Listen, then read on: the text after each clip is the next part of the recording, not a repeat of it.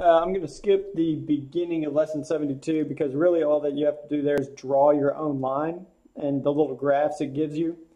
And then you just chart it in the form of y equals mx plus b, but you can probably figure that part out. But we will talk about negative angles. So we're looking at example 72.2.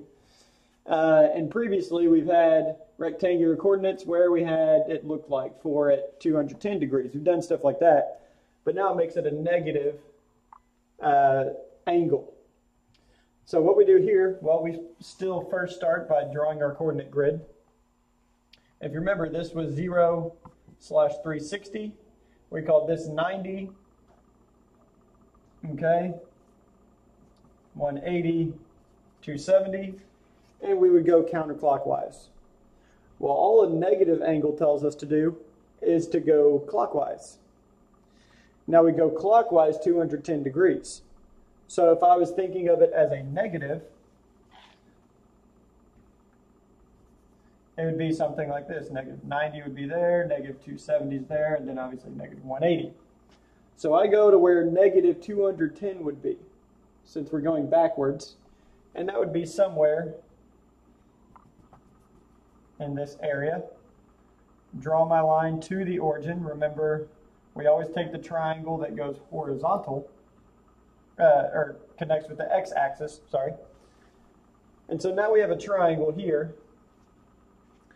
And if this degree is 210, well, we always subtract from the x-axis. So we subtract 210 minus 180, take the absolute value of it, making this angle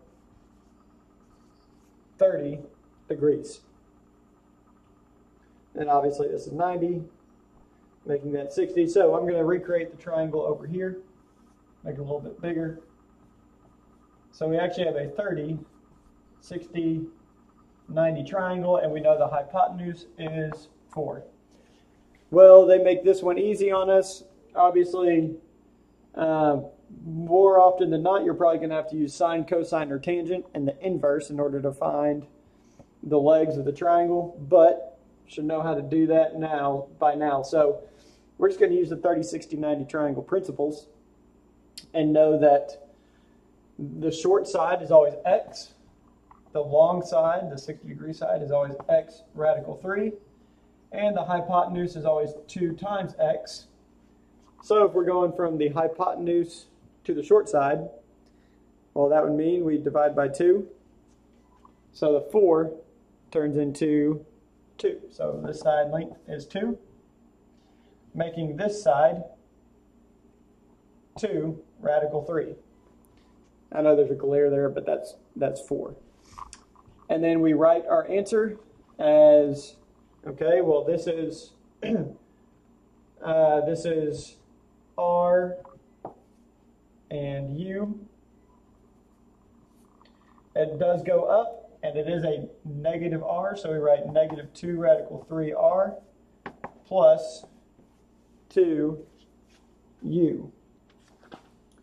And if you wanted to solve the radical, you could, and that would come out to be negative 3.46, but we can leave it as that form.